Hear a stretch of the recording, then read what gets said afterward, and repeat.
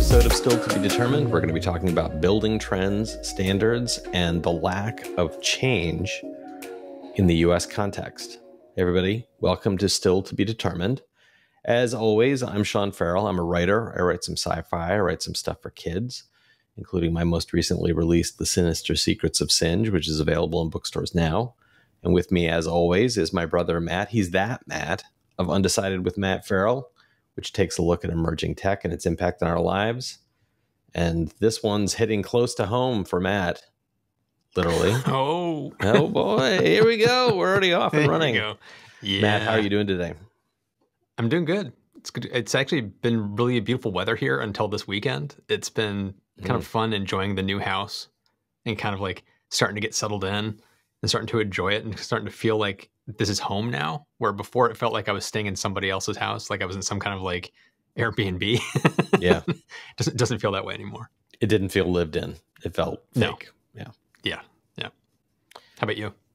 It's been a pretty wild weekend already. The weekend, Friday was yesterday, so it wasn't officially part of the weekend. But this major storm that we have had on the East Coast came in the early morning hours here in New York City. And I don't know if our viewers or listeners have been getting images on the news. I think it did make national news because we just got a call from our mother, who was checking in on us. And yeah, the streets were running with deep water. There were sections not too far from me, just a few blocks from me, where the water was 2 or 3 feet deep on the street. Here at my home, we have a backyard patio, which has a drainage system, which works well as long as you don't have a leaf covering a drain. And then the moment a leaf covers a drain, the backyard fills up with water and it comes in under our back door, because our back door is located about 2 feet below ground level. So it just siphons all that water right to the door, and then it comes under the door. So yesterday morning, my partner and I, we woke up, we went downstairs to check on the basement. There was a little bit of water, which my partner initially was like, oh, that's good. There's just a tiny bit of water. But as I looked out the back door, I recognized this is going to get worse. There was something already brewing. And within a few minutes, water was starting to pour under the door. And in an act of, in Superman comics, where Clark Kent sees there's danger and instantly rips off his shirt and he's in his Superman outfit, I immediately ripped off my pajama bottoms and then ran into the backyard, where I was now in a torrential downpour of cold water and squatted in my underwear and squatted over the drain in the backyard and was ripping leaves off of the drain and throwing them literally over my shoulders, like just chucking them. Currently, there is a wall, one of the walls in our backyard is covered with leaf debris, which is just stuck to the wall, like wet toilet paper that you threw at the wall, like an ape throwing poo. I, in hindsight, as soon as I was done doing this, I thought I must have looked like an angry chimp from Planet of the Apes, because I was literally squatted down and throwing things over my arms, and I probably looked like I should have been going and the moment I stripped off my underwear and opened the door, my partner was like, water's going to come in. And I looked at her and I said, and this is a phrase that I think should be put on my tombstone, this is what has to happen. This is what has to happen. Is what you said. This is what has to happen. And then I ran into the rain in my underwear.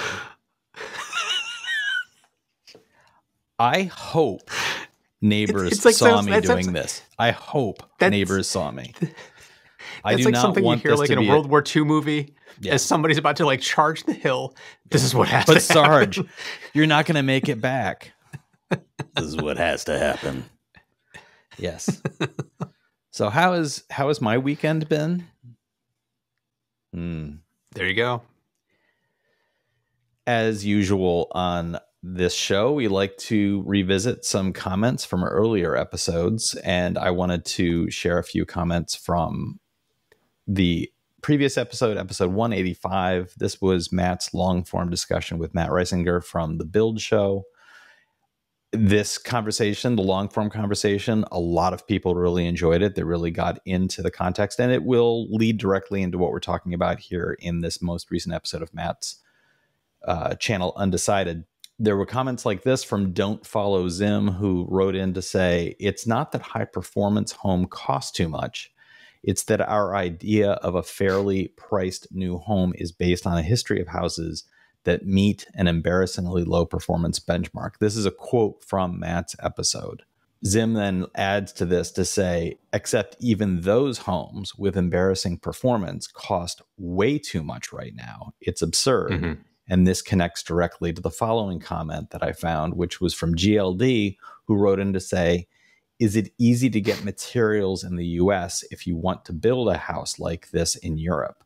All the factories and suppliers probably aren't on the American market, so the builder to get the materials and learn to use them isn't that convenient, I believe. Also, required for new homes is a rainwater tank that you have to place underground that fills up with rainwater from your roof and terrace, so you can use that water for your garden and toilet. Is the rainwater tank something they use in the US, or is it used only in parts of the US?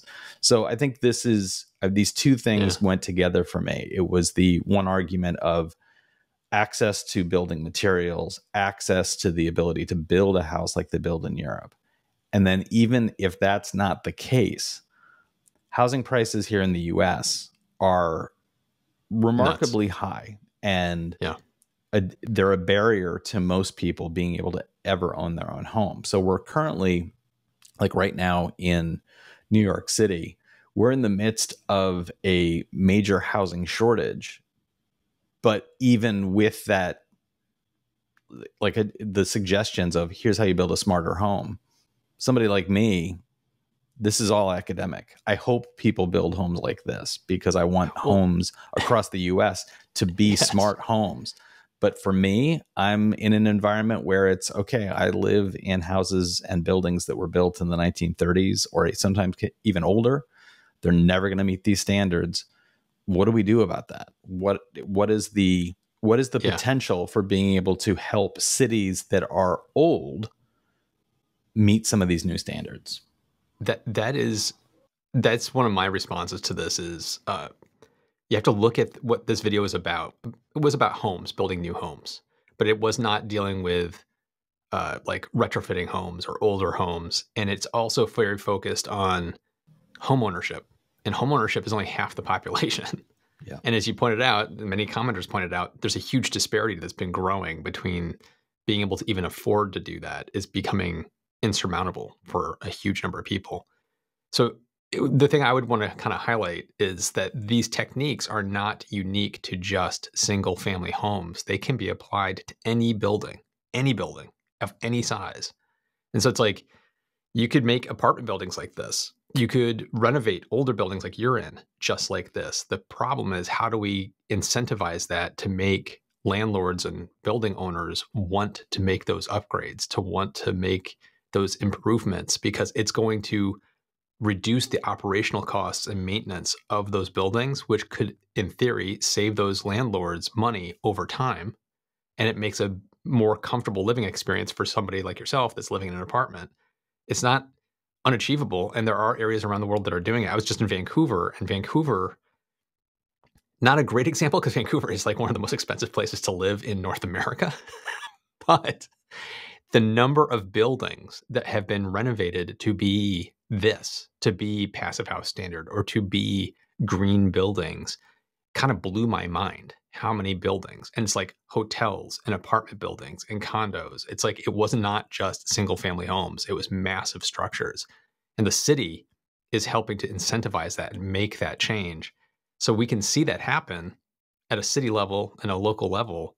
And that's what we need to see more of in more places, because I don't think we should be tying the build better to home ownership. We should be doing build better for every kind of building. It doesn't matter what it is.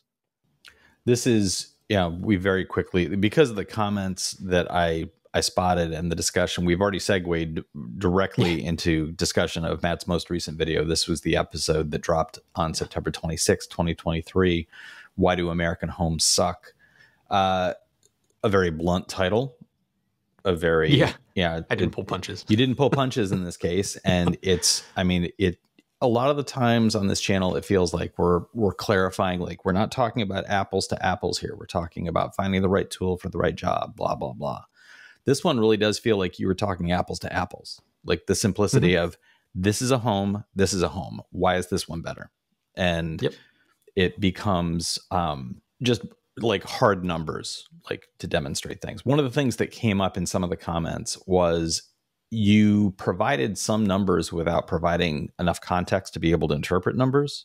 There was one place where you said your energy use will be around $5,000 less than your neighbors. And a commenter pointed out per day, per hour, per week, per month. What is that? It was per year.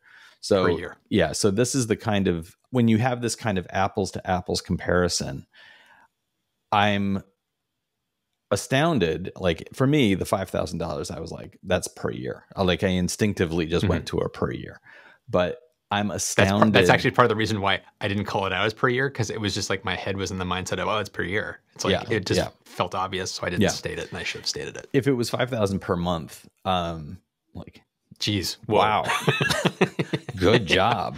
But it was, if nothing else, just that number alone. Like if that's the only metric you use to compare these things, that demonstrates something. Are there other metrics that you would, like a list of 2 or 3 other metrics other than dollar, that you would say this is clearly evidence of a better built home? That one's hard because you start to venture into the quality of life side of things. And that's where it becomes very subjective and squishy. And some people are not going to put emphasis on some of those numbers or statistics. But just from my personal experience being in my new house, it is way better to breathe the air in here. It's much more comfortable. It feels fresh and clean in this house, where my old house didn't feel that way. I had air filters running in every room in that house, and it was nice. It was clean. It kept the particulates down, but there was always that kind of like a little bit of that old house smell that just was like, in the house, that was just imbued into the building. And this house, because it has ERVs and it's constantly doing a air exchange 24 hours a day, 7 days a week in a very controlled manner, this quality of life here is so much better. And then also the air tightness and the insulation levels, the temperature range from room to room in this house is like, you wouldn't notice. My old house was, you walk in my den, it feels like you're in a hot lodge. And then you go out to the kitchen and you have to put on a sweater. And then you walk into the living room and it's like, oh God, it's hot again. So it's like, it was always room to room would vary wildly. And then in the middle of the day, like the living room would become like a sweat lodge. And then in the evening, it would become the coldest room in the house. It was like all over the place because of how inconsistent insulation was and how air was seeping through the walls or under doors, even though we had done our best to try to make it airtight. This house truly is airtight. And so it's like, it does a great job of being consistent no matter where you are. So you're kind of comfortable in every single room in the house. You can't put a number to that. You can't put numbers, but it's hard to make it not subjective. It's kind of this quality of life aspect. Yeah. Although I do think that saying to somebody, regardless of what temperature they find most comfortable, saying to somebody, would you prefer that your living environment be consistently the same temperature from room to room? I find it hard to believe that somebody is out there saying like, oh no, I really like to sweat in the kitchen and then freeze my butt off in the bedroom. Well, it's like in the old house, there might be sometimes, no joke, a 10-degree difference between the hottest room and the coldest room. In this house, I'm noticing 1 to 2 degrees. So it's like everything is the band is much narrower. It just makes for a more comfortable living experience. Yeah, I'm jealous because I live in a house where the range of temperatures, no joke, I'm thinking is probably about 25 degrees between where my kitchen can get during the winter and where my bedroom gets during the winter. Yeah. We're talking about one room can hit 85 to almost 90, and the other one's probably hovering somewhere around 60. So if you want to get sick, come hang out and live with me for about 5 days, and you'll have a head cold in no time. So big picture, we're talking about a mindset that led to short-term savings with long-term costs. And other places chose differently based on, I loved Reisinger's explanation in the long-term interview about during the energy crisis of the 70s, the US and Europe had two different solutions. The US solution was to cozy up to the people with the oil. And the European solution was to lessen how much oil they needed to use.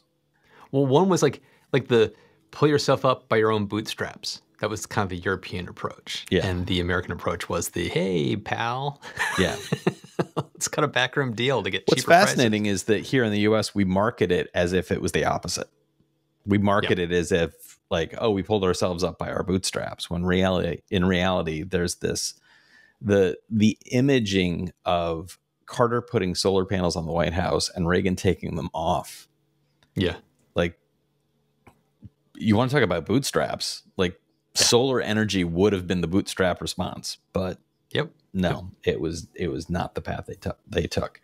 My question to you, one of the comments that we had on this was from Ozflip, who from Australia is saying, don't sweat those building standards in the US. In Australia, they suck even more.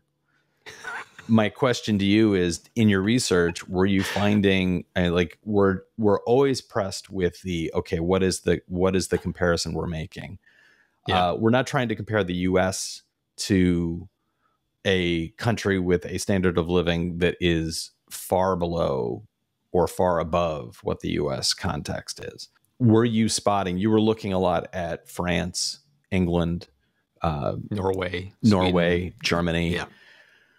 Were there other countries with a similar standard of living that you found where it was obvious that they were at the US level or potentially even worse? We didn't really, to be honest, we didn't focus on that because the clear comparison for us was the EU, which size-wise and population-wise is very similar to the US. We're kind of economy-based and size-based and population. We're fairly equivalent. So that was kind of the main focus, is looking at those regions and not looking at something like Australia. Sorry, Australia. But it was a very different, it's a smaller population. It's kind of off on its own, doing its own thing. So I didn't really do a deep dive, and my team didn't do a deep dive in Australia specifically. So when those comments did spring up, I did some digging of like what did we miss? And it was like, oh, whoa, we kind of missed a bunch. So we probably could have highlighted that Australia is kind of, an interesting kind of like litmus test that could potentially be looked at as worse than the US in some cases. So yeah, unfortunately for Australia, Australia is almost like another planet in so many different ways. First of all, they have animals there that don't exist anywhere else, and the meme is that everything's trying to kill you. Everything will kill you. But like from an energy production, energy use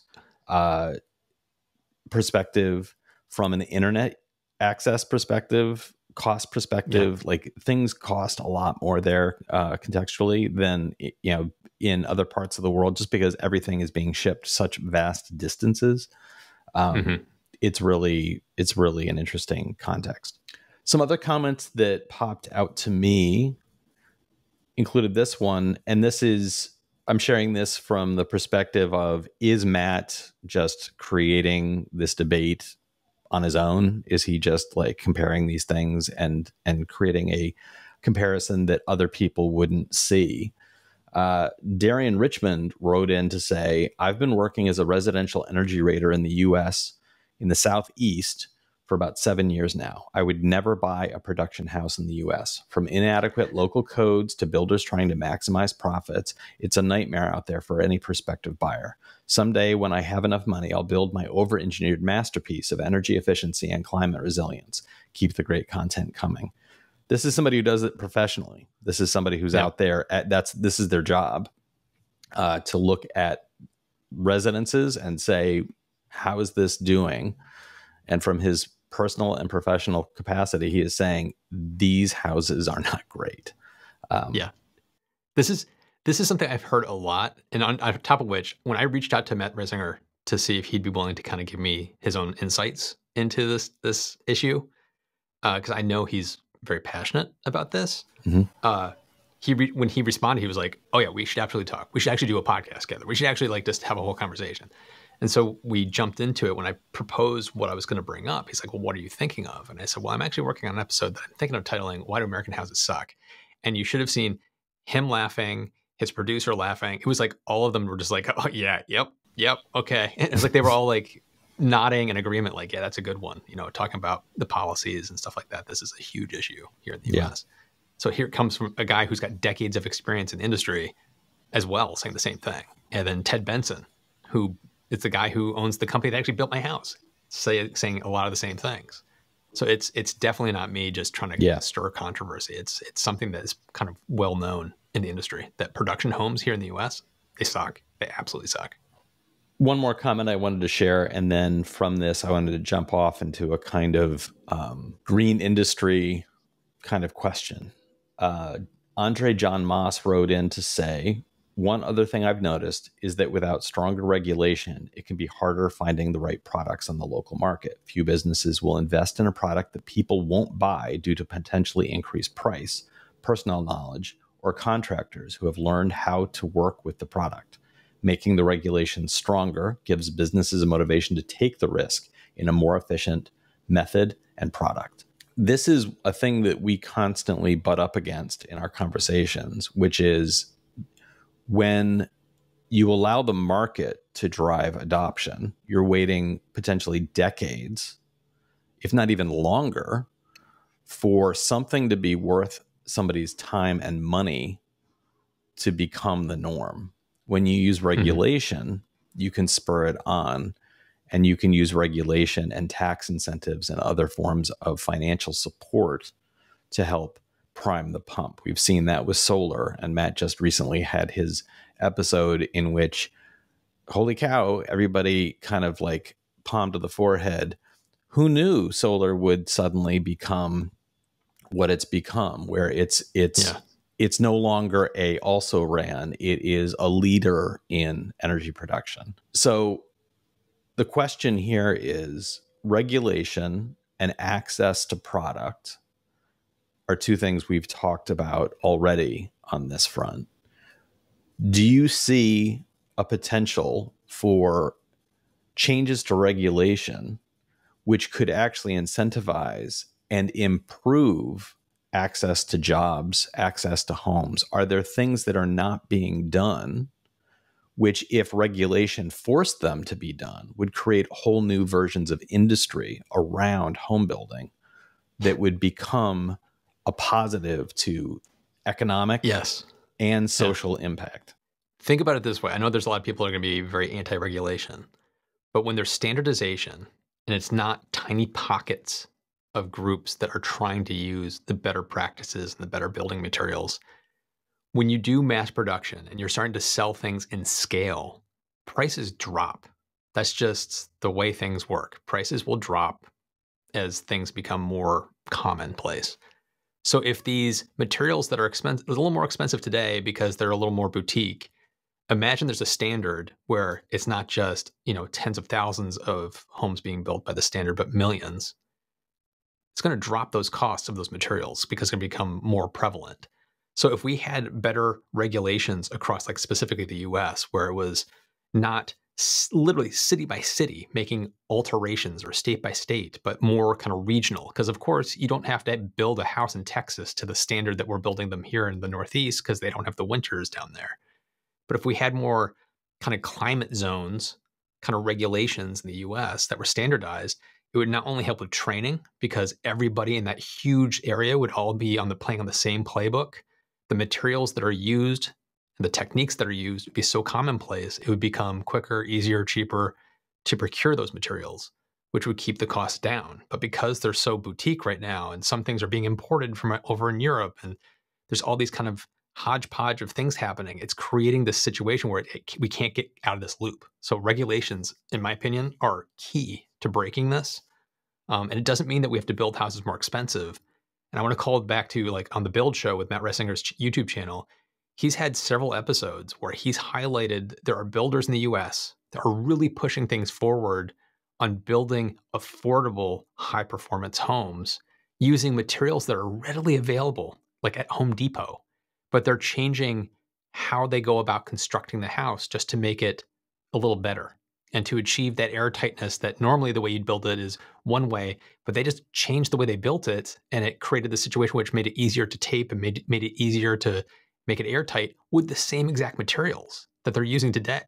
So it's one of those, education is the other side of this. That's kind of a big sticking point, which is brings me back to the regulations. If it was more standardized across the board, more people would know how to do this stuff, and it wouldn't be this little pockets of people. It would be more tens of thousands of workers that know how to do this, not just a few hundred. So it's, to me, regulation is the key. And we've seen it work with solar, and we're now seeing the positive impact in that field. And I think this ties in directly to infrastructure building, the idea that you put money where you are, instead of forcing people to go scramble and look elsewhere. There's a new microchip manufacturing plant being built in Ohio. The reasons behind doing that, to me, seem almost identical to the reasons behind making regulations in home building, like you just described. Yep. You build it here, and so it's reinforcing everything here for everybody here, and it's a positive impact that spirals out from that. But listeners, viewers, what do you think? Let us know in the comments. As you can tell from our discussion, we like to go back to the comments both here and on Matt's main channel to find points of interest to talk about. So jump in there. All of that really does help drive the content of this and Matt's main program. And if you'd like to support the show, please consider leaving a review wherever it was you found this, whether it was YouTube, Spotify, Google, wherever it was you watched or listened. Go back there, leave a review, and don't forget to subscribe. Please do share it with your friends. That really does help. And if you'd like to more directly support us, you can click the join button on YouTube or go to stilltbd.fm. Click the Become a Supporter button there. Both those ways allow you to throw coins at our heads. We appreciate the bruises. They heal. We make the podcast, and then everybody runs into the backyard in just their underwear, screeching like a chimpanzee. Thank you so much, everybody, for listening or watching. We'll talk to you next time.